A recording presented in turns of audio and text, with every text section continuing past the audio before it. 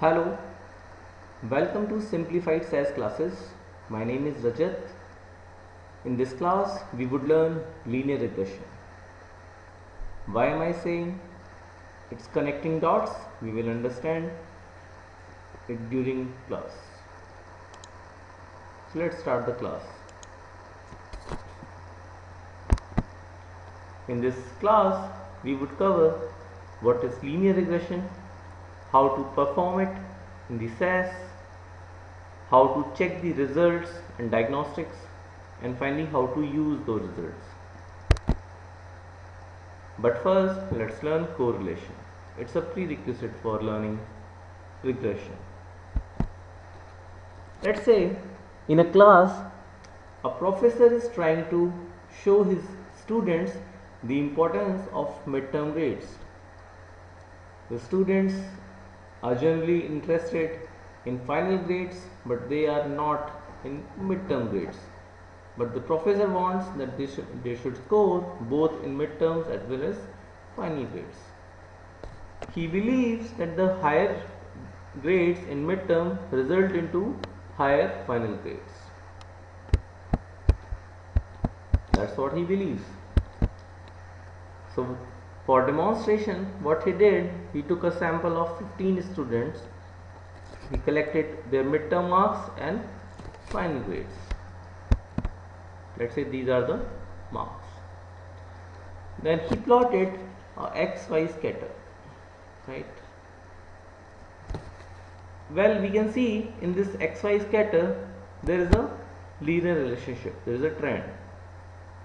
It definitely says yes, the midterm grades as they move high, final grades also go up, right?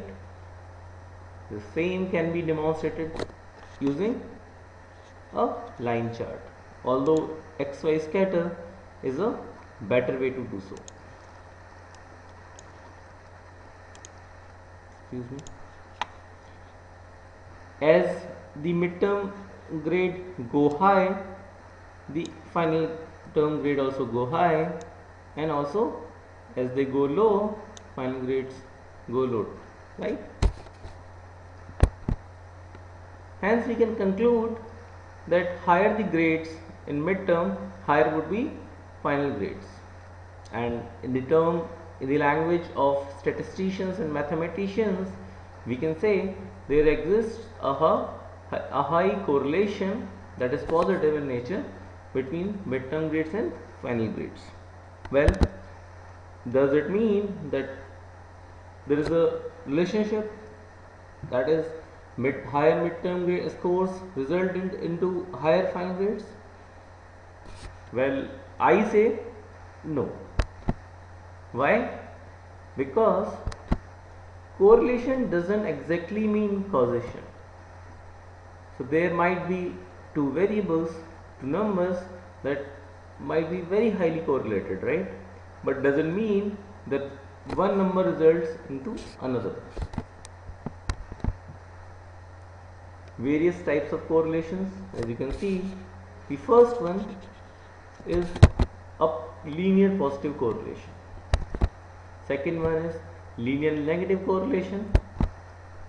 Fourth one is curvilinear positive correlation, and this is curvilinear negative correlation. What do you think about this one? Well, there is no relation, no correlation or no relation. Let's understand how a linear regression works. So as I said, we connect the dots. So simple linear regression analyzes linear relationship that exists between y variable, that is my dependent variable, and x variable, that is a independent variable. So this is simple linear regression. We will then go to multiple linear regression where x variables would be more than one. Alright, so how does it work, right? It draws a line in the data cloud, and the line is such that it represents the sample, it represents the cloud. hence we connect the dots, right? So that's what a linear regression does. This line can be represented by a mathematical equation y equal to mx plus c, where y is dependent variable, m is the slope of line, x is the independent variable, and c is the intercept. We can also say intercept is the value of y when x equal to 0. As we can say, if x equal to 0, y equal to 0 plus c. So the point where this line touches the y-axis, so this distance is c. Alright, this regression line is also called as line of best fit or least square line. We will understand it later. This is merely theory, you can go through it. Well, let's visualize and understand it better. Let's say we have a y-axis and x-axis. We have a line y equal to mx plus c. Well, at x equal to 0, the value of y would be this one. So which is nothing but intercept. As we move to x equal to 0 to x1, the value of y graduates from c to new value of y, that is y1, which is nothing but y1 would be c plus m into x1. So that's how we established this line. Well, how the dots are connected, it's very interesting. There is a least square criterion. So we can go through theory, we can research upon it. However, this video will help you to visualize the algorithm better. So basically what it does, in the xy plot, it finds out the centroid of the cloud, and then it first draws a line through it.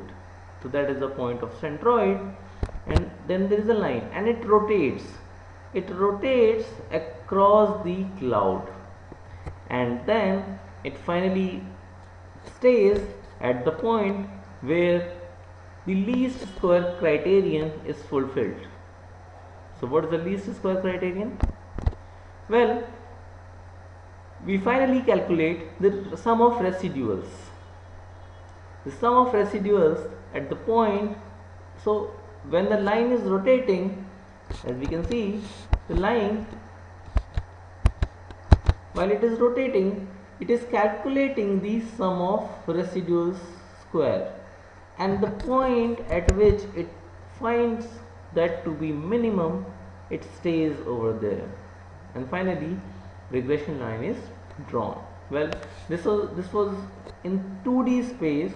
You can think of the 3D space, and beyond that we can't think actually. So we can think in a 3D space, there is a data cloud in which a line is there which is rotating, and whenever it is passing through the cloud, at that point the sum of residuals definitely would be minimum and it would finally stay there. But how do we represent this line?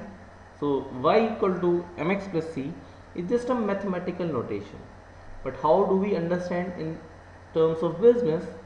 Let's say we have a equation y equal to mx plus c, that is y equal to 150 plus 60 into x, where y is predicted sales, x is the dollars that I spend on promotion.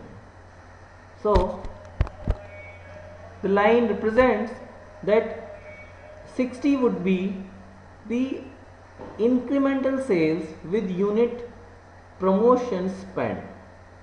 So if I spend one, let's say the unit is $1,000,000 or say $1,000, so $1,000 if I spend, I would get 60 again $1,000 sales. So unit is very important, so based on unit you interpret it.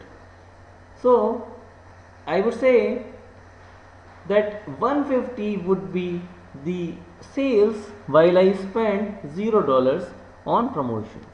So that would be my base sales, and 60 would be incremental sales while I spend 1 unit of promotion spend, right? So that is the business interpretation of the equation.